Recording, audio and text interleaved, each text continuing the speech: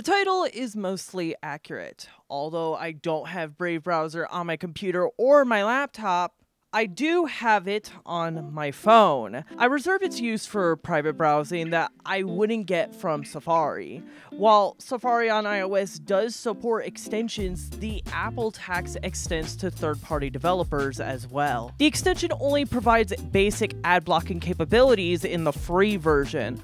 Fortunately, I have my Raspberry Pi running Pi-hole to handle all of the trackers. On my PC, I primarily use Florp as my main browser, Thorium as my secondary browser for compatibility reasons, and I use LibreWolf for extra private browsing. I don't use Brave browser for 99% of my online activities. There's so many flies in the backyard. I began using Brave browser back in 2018 when it wasn't based on Chromium and was built on the custom fork of Electron called Muon. Hopefully I'm pronouncing that right. I first heard about Brave browser through a promotion by Bart Baker, a former YouTuber who created parodies of popular music videos. Before he stopped making them and moved over to Chinese TikTok, he ran a few promotions for the browser as part of Brave's referral program. I was impressed by its speed compared to Chrome and appreciated its clean interface. The only drawback at the time was I couldn't run extensions, but Brave quote-unquote fixed this issue in 2019 when they switched their engine over to Chromium anyways. Let's start off by addressing the obvious elephant in the room: Brave's involvement with cryptocurrency. This began when the company sought to solve a problem caused by its ad blocking features. When you block ads online, it reduces ad impressions and hence revenue for hosts, which they need to maintain servers in operations. Brave responded by creating a cryptocurrency called the Basic Attention Token, or BAT for short, allowing users to compensate creators when viewing their pages. How do you get this currency, you may ask? Well, by viewing privacy-respecting ads, of course.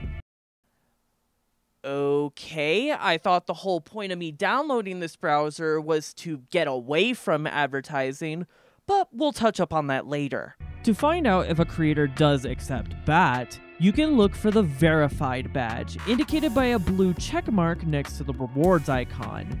According to Brave's website, to become a verified creator, you must create an account for one of these three services. There is another method if you just simply want the checkmark, but if you want to get paid, you need to sign up for one of these services. All three services need you to complete KYC verification, which stands for Know Your Customer.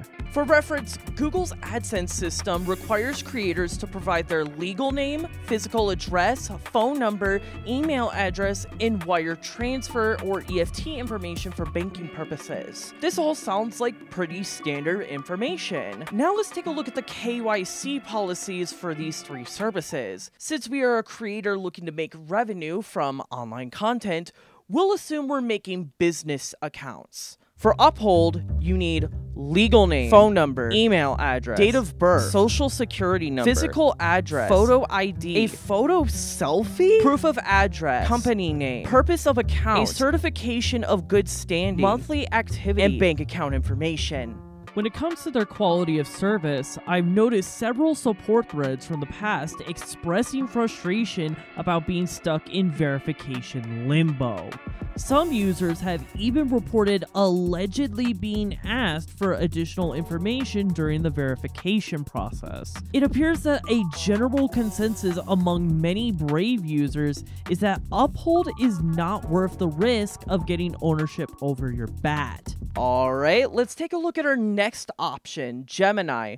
For Gemini, you need legal name, email address, phone number, date of birth, social security number, physical address, photo ID, a mobile number for two-factor authentication, and your banking information. Compared to Uphold, Gemini seems slightly more manageable, but it has its own set of issues. Gemini has faced significant maintenance problems and was embroiled in a legal dispute with government authorities. Moreover, the Brave Rewards integration only works for users residing in the United States. Gemini doesn't appear to be a great option either. As for Bitflyer, I won't list the requirements as Brave's integration is exclusive to Japanese users, but a lot of the requirements they ask for are similar to both Uphold and Gemini. The main point I'm making is that as a creator, the requirements to use these services and cash out BAT from Brave users demand far more personal information than traditional ad services. This feels like a step backward for privacy. I don't like Google and how much data they collect on me. I understand that money laundering is a real concern and there needs to be measures put into place. But I believe creators should not have to provide a significant amount of their personal information to some random exchange just so they can recoup some of their lost ad revenue.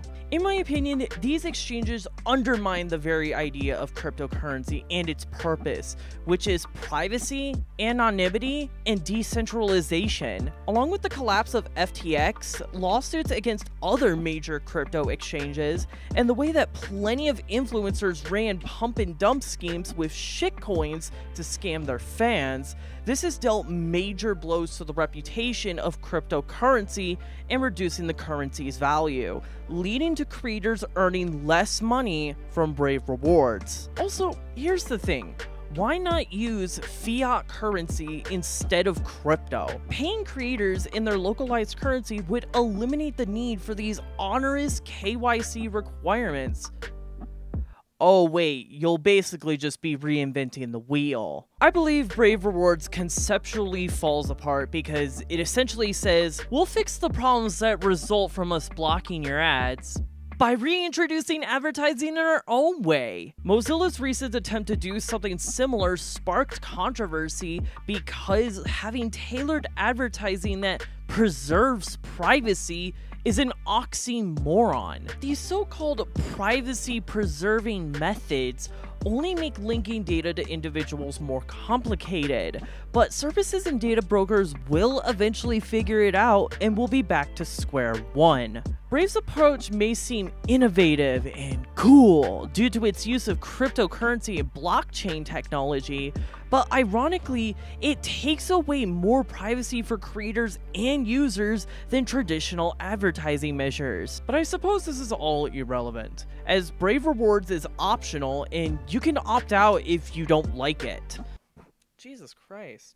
If you disregard the other areas where cryptocurrency is present, such as the occasional crypto ad on the new tab page or crypto information on the dashboard, what other reasons remain for me not using Brave? I'm aware of the more political aspects, but I won't go into them to avoid sparking a heated discussion in the comments. Alongside Brave Rewards, there are other features packed into the browser that do seem unnecessary. Again, most of these features are opt-out, but the feature creep does start to resemble Firefox's changes over the past decade, which slowly led people to abandon the browser. Brave still offers a good default experience, but these additions do start to have a noticeable impact. Alright, enough rambling. Let me explain my last straw on what got me to stop using Brave. In 2019, Brave switched its browser engine from Muon to Chromium, likely done to reduce burden of maintaining a large code base on their smaller development team.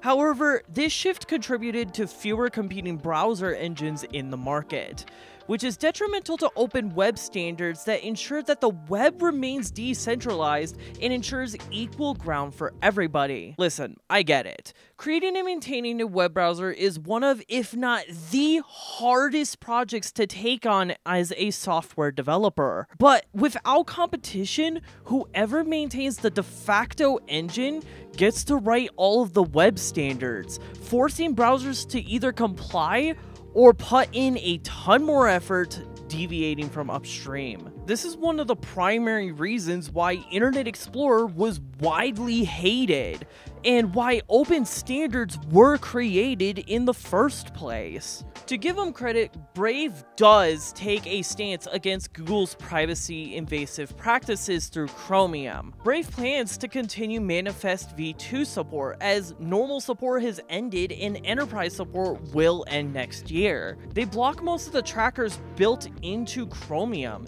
including notable examples like federated learning of cohorts, web environment integrity, and Google's privacy sandbox. But it seems like unless the policy revolves around user privacy, Brave will happily look the other way. In early 2022, a new image format called JPEG XL emerged, touted as the long-awaited successor to the ubiquitous JPEG format. JPEG XL boasted improved compression, enhanced image quality, and additional features that align with our current and future technological needs.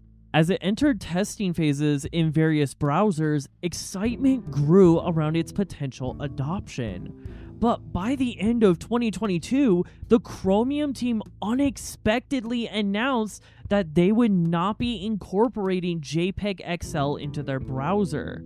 The reasons they gave seemed to suggest a preference for Google's in-house format, AVIF. I would love to go more in depth about this whole controversy, but doing so would need a whole separate video. If you would like to see me make a video dedicated to JPEG XL, please write a comment down below and let me know, because I would be happy to explore this situation further. Before Chromium removed JPEG XL support, someone asked the Brave team if they would once again stand up to Google and fully incorporate JPEG XL into their browser. Unfortunately, Brave decided to follow in the footsteps of Google and chose not to do it. I know this sounds stupid, but killing JPEG XL support was what got me searching for other browsers. It is how I first heard of Thorium before other YouTubers made videos on it. It is how I found out about Florp, the browser I now use today. Now, I didn't switch just because of an image format. Trust me, I'm not delusional. The browser came with other amazing features like vertical tabs, which, trust me, once you get used to vertical tabs, you will not want to go back. A customizable sidebar that allows me to open up my most frequently used websites on the side. But most importantly, it's based on Firefox instead of Chromium. I didn't abandon Brave simply out of defiance, but because I found a browser that better suited my preferences. My decision was final, and I began migrating away from the Brave browser in favor of a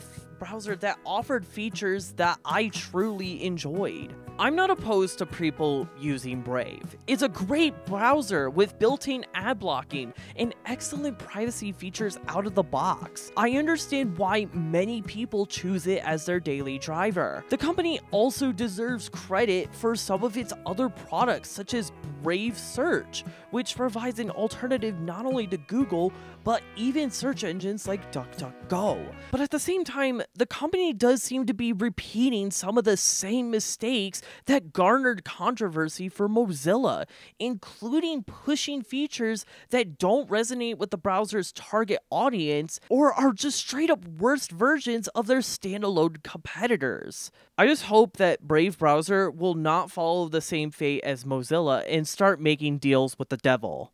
But what do you guys think? Do you use Brave browser? Do you like using the browser? I'd like to hear what you guys think about the video down in the comments section. This is Game Webcam, and take care.